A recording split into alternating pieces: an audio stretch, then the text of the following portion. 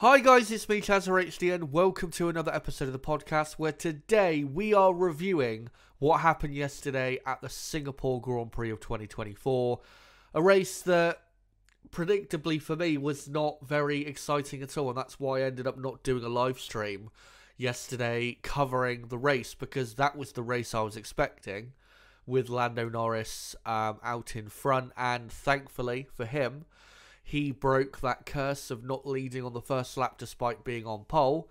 And, you know, one day it was going to happen. He was going to break that curse. And he did it. And he absolutely dominated the race. And if it wasn't for the front wing damage he had, Lando would have won the race by probably 35 or 40 seconds. That McLaren was unbelievably quick compared to everybody else. Again, if you look at the pace of that McLaren compared to everyone else before that touch with the barriers that Lando had, which caused that front wing damage, that McLaren never bothered, replacing the front wing.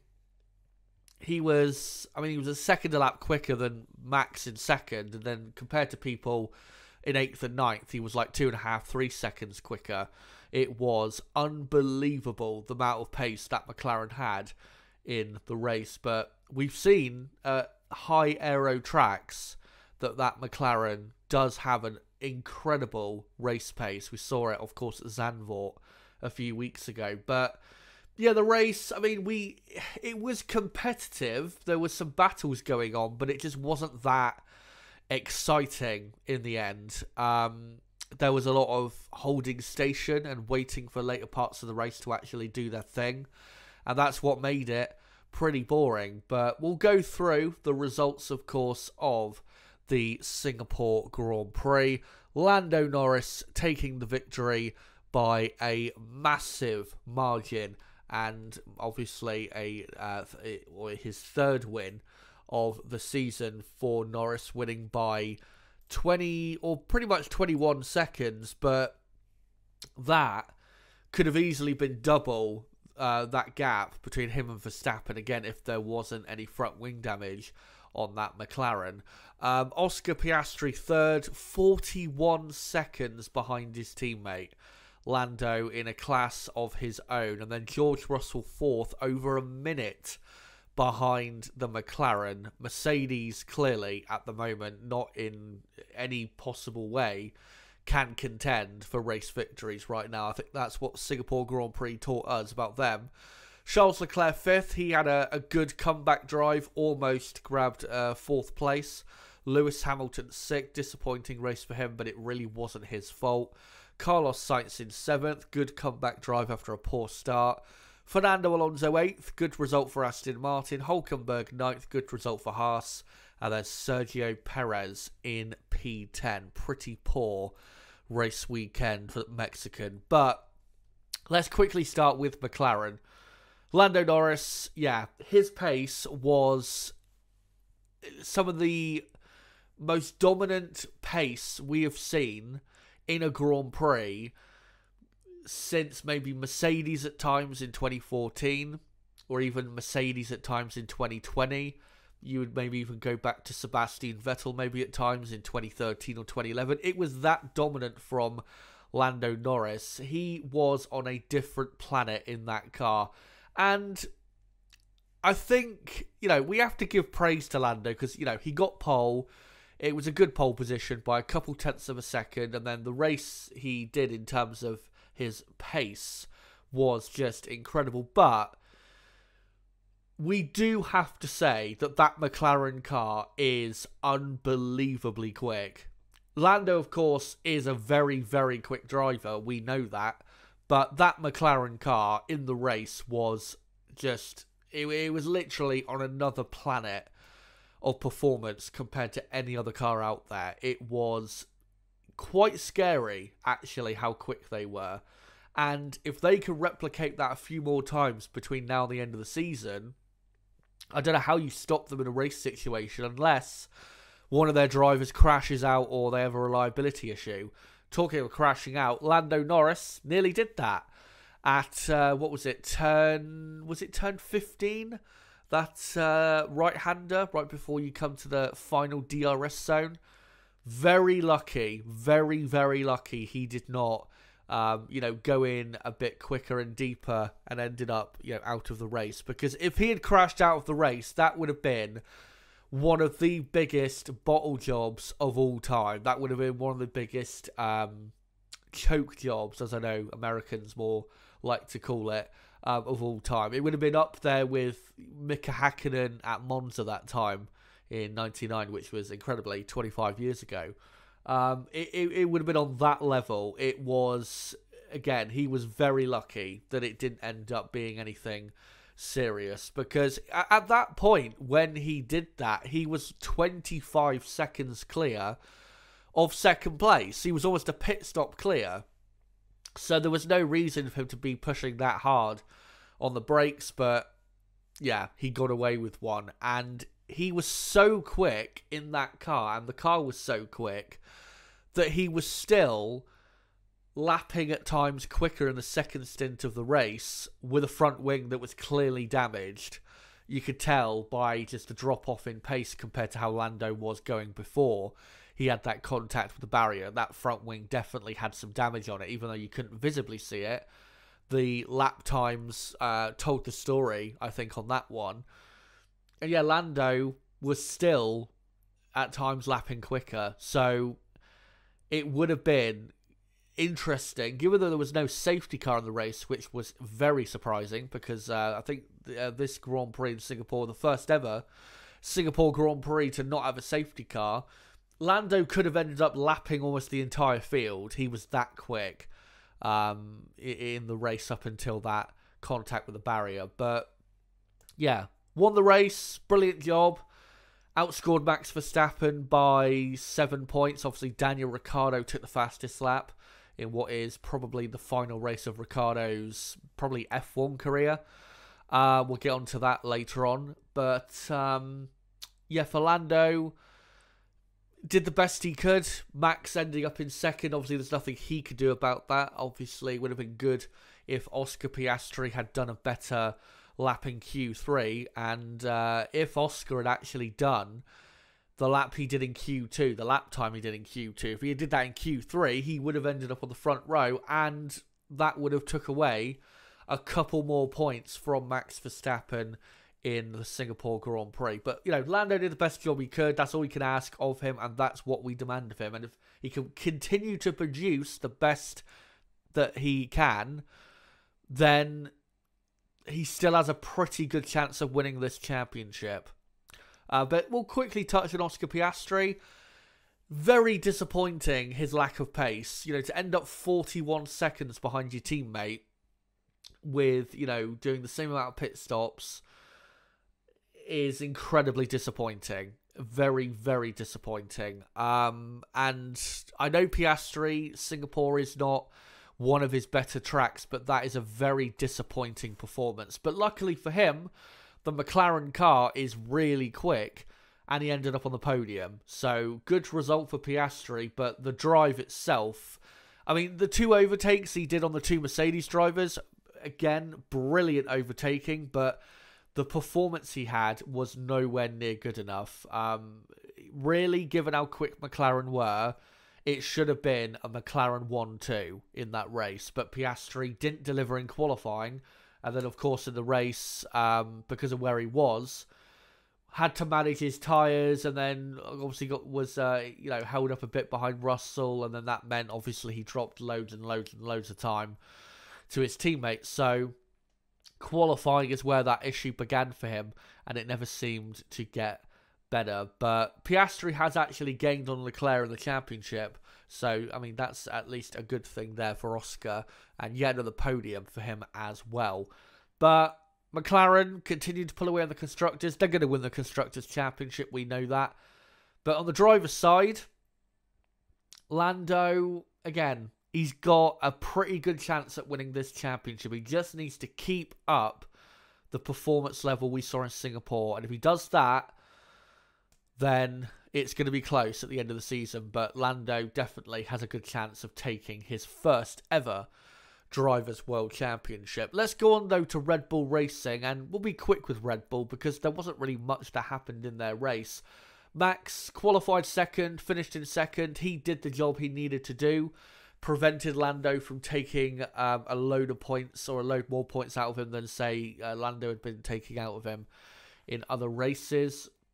Sergio Perez, really poor weekend from him. But for Verstappen, he did the best he could. You can't argue against what Max did in Singapore.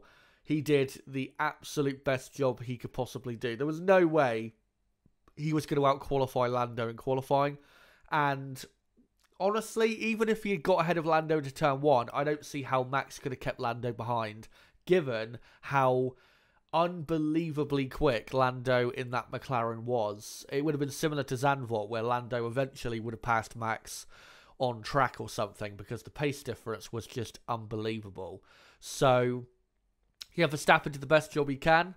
And because his mate at Racing Bulls, Daniel Ricciardo, took the fastest lap at the very end of the race, for the final 6 races of the season, Max Verstappen, including the sprint races we have, all he has to do is finish second in every race and sprint race, and he will be world champion. So that's a positive for Max, that he doesn't have to officially win any more races. Of course, he really wants to and really needs to make the end of the season a bit more comfortable for him. But Red Bull, I believe, have an upgrade coming at the next Grand Prix in 4 weeks' time in Austin. If that upgrade works and it gives them an extra, say half a second a lap, especially around a track like the Circuit of Americas, then that should be enough for Max Verstappen to win the championship. Because I don't think McLaren have got any more big upgrades in the pipeline that could, that they could bring to the track that could enable to McLaren to stretch their legs even further ahead of the field. So if that upgrade for Red Bull does work, and they do gain, say, what Ferrari have gained from their upgrade at Monza recently, then again, I think Max Verstappen wins the championship. Because even though McLaren are very quick right now, Max Verstappen, in these last 8-9 races we've seen, Max Verstappen has clearly been performing better than Lando Norris. There is no doubt about that. So all Max needs is a car that is not even necessarily quicker than the McLaren. If it's around about the same pace as the McLaren, that's all he needs, really. Because we know that Max is better than Lando Norris. That is not even up for debate, as far as I'm concerned. So as long as he has a car around about as quick, then Max will, I think, easily be able to win his 4th championship. So for Red Bull, in terms of winning the driver's title, it all comes down to that upgrade. And again, if it does work fully, like Ferrari had with their upgrade a few weeks ago, then Max Verstappen will be world champion. But if it doesn't work, and you have to say, a lot of the last few upgrades Red Bull have brought haven't worked, so it's not a guarantee that it will work. If it doesn't work, then they're going to have to hope for, not miracles, but hope that Lando continues to make mistakes on race day that costs him a few points here and a few points there. So we'll see what happens with that upgrade package in Austin. Let's go on next to... I'm going to go on to Ferrari next, because I think they were the more competitive team than Mercedes in the race weekend. And it was such a shame what happened in qualifying. Leclerc did a really poor lap at Q3 and also went over the white line somewhere, which got his lap time deleted. And obviously Carlos Sainz crashed in Q3. 9th and 10th they were on the grid. And to be fair, they did a really good job of rescuing a pretty good result, considering not just where they started, but if you look at the first 20-30 laps of the race, they were going nowhere. They were stuck in traffic and they were just in a horrible situation of losing multiple seconds per lap to the people that, the people ahead that they were supposed to be racing. But once they got into clear air, that Ferrari car was properly quick. And I still maintain that they were the second quickest team in Singapore. if Leclerc had done the best lap he possibly could have in Q3, I think Leclerc would have been on the front row, and I don't think Leclerc would have been as slow compared to Norris as Max was. Lando still would have won because Ferrari, still weren't on that type of pace, but Ferrari definitely could have been on the podium. There is no doubt about that. And I mean, just look at the pace Leclerc had on fresh tyres compared to the Mercedes drivers in the second half of the race. He was able to catch and pass Lewis Hamilton and then ended up over 20 seconds ahead of him by the end of the race and then almost passed George Russell for fourth. Just shows you how much quicker Ferrari were than Mercedes in Singapore. So the pace was great. They just messed their weekend up with what happened in Q3, which was a shame. But I hope Ferrari don't get too downbeat because the car clearly has a lot of pace, and at the next Grand Prix in Austin, there's no reason why Ferrari can't be right up there fighting for pole or, right up there in the podium positions and maybe fighting for a race win. You don't know at the next Grand Prix in Austin. Still plenty more up for grabs for Ferrari this season, even though they're not going to be winning the World Championship. And let's go on to Mercedes-Benz, the final team we'll go on to. What we saw in Singapore in the race was clear evidence that Mercedes-Benz, I'd say for the rest of the season, they can't fight for race wins anymore. No way. To end up a minute off the race win at a track that really showcases how good your car is aerodynamically and chassis-wise, Mercedes were absolutely miles off the pace. And they were lucky that Norris had his front wing damaged because they could have ended up being lapped with both cars. I mean, Lewis Hamilton definitely would have been lapped if Lando didn't have that damage, and Russell easily could have as well. That is how slow they were in Singapore. And like I said, they are no longer race win contenders until they bring an upgrade. I don't know if they're going to. If they're not going to, then yeah, they are not race win contenders anymore. I can see them contending for a podium here and there, depending on the race weekend and what track we're at, but absolutely no chance of they winning another race because they don't have the pace. They are nowhere near the pace of McLaren. They're not as quick as Ferrari are at all. And with Red Bull and Verstappen, as long as Red Bull get the setup right, you feel as though they are also a bit quicker than Mercedes right now. So yeah, Mercedes almost going back to where they were at the start of the season with their pace compared to the absolute front runners. For George Russell, he did the best he could. I thought for a while he was going to finish on the podium, but then Oscar Piastri, the McLaren, just had so much more pace than him and ended up overtaking him with a brilliant move and ended up 20 seconds ahead of him by the end of the race. Just shows you how quick that McLaren is compared to the Mercedes, given that Piastri, had to come from quite a few seconds back to overtake Russell and then, build that 20-second gap. So, yeah, Russell, he did well to hold off Leclerc in the end because I really thought Leclerc would pass Russell. But, yeah, Russell did a great job to hold on to fourth place. Good result for him and the best result, realistically, he could have got from that race. But for Lewis Hamilton, I know in Baku I said, Mercedes may have made their fuck-ups, but, Hamilton has a lot of blame that he needs to take on himself. That is not the case here in Singapore. Why on earth did Mercedes think it would be a good decision to split their strategy on the grid and put Lewis Hamilton and start him on the soft compound tyre? If you look at all the years past we've had here in Singapore, people rarely start the Singapore Grand Prix on the softest compound unless they have to, unless they're mandated to.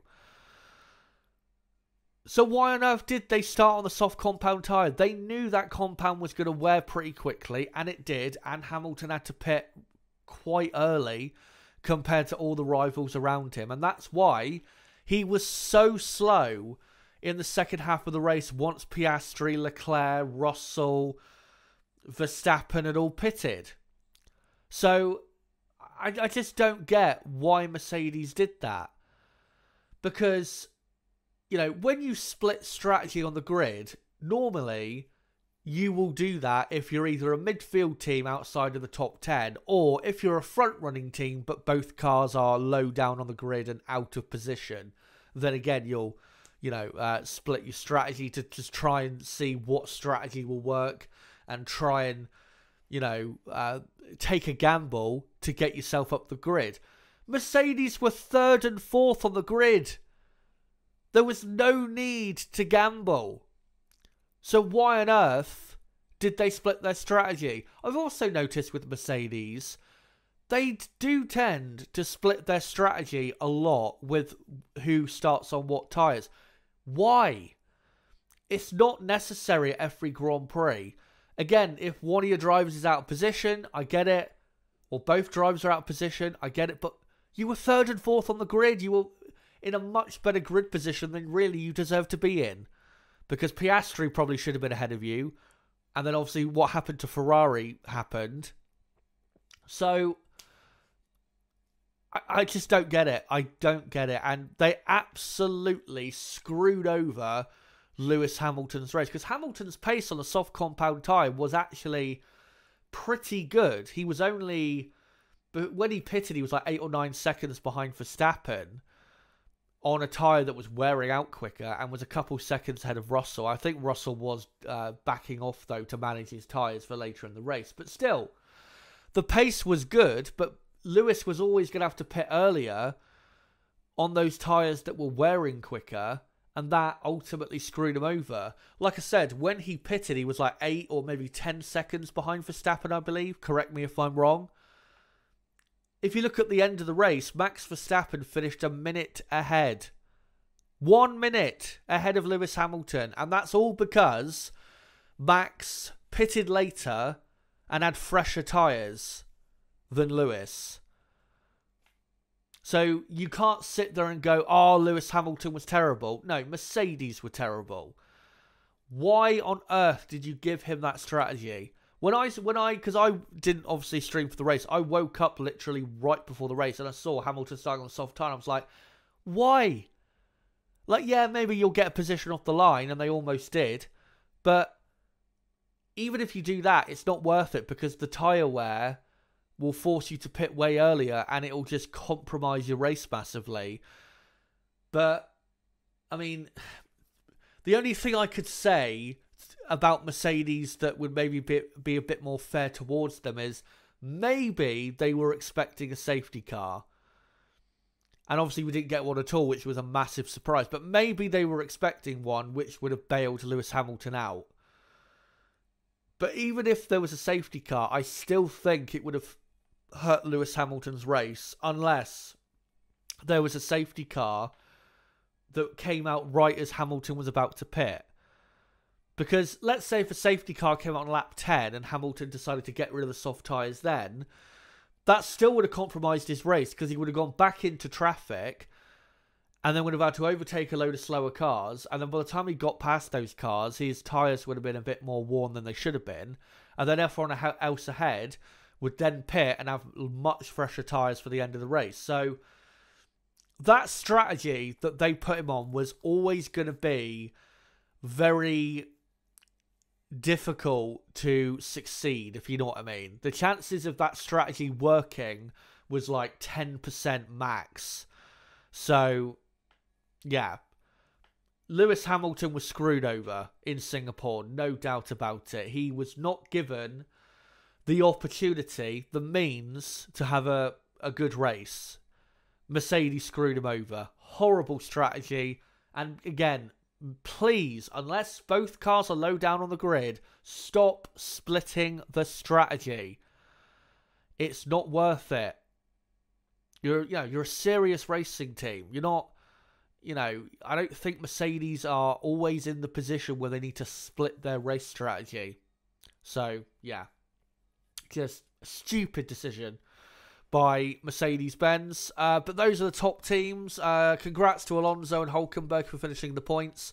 Hulkenberg especially, great job. He was running up in 6th place for a while. Obviously got undercut by Alonso. And Hulkenberg was close to Alonso at the end, but he just didn't have enough time, I think, to get the move done. Franco Colapinto, another shout out for him. What a start he had. Dive bomb down the inside. I know a couple drivers, including his teammate, complained about it, but so what? The gap was there. He made the move, and it was all well and fair. So fuck what the others have to think. And one final thing I have to get into is, of course, Daniel Ricciardo. Looks like it's his final F1 race. Unless Sergio Perez has a really shocking end to the season, I'd be surprised, honestly, if Ricciardo was in that Red Bull next year. So if this is the end for Ricciardo, then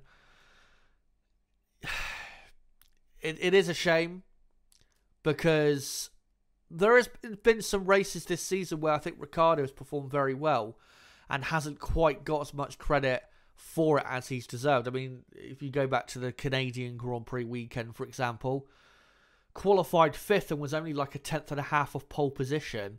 Finished in 8th in that race as well. He had a very good sprint race in Miami, finishing in 4th, had a few other points finishes as well.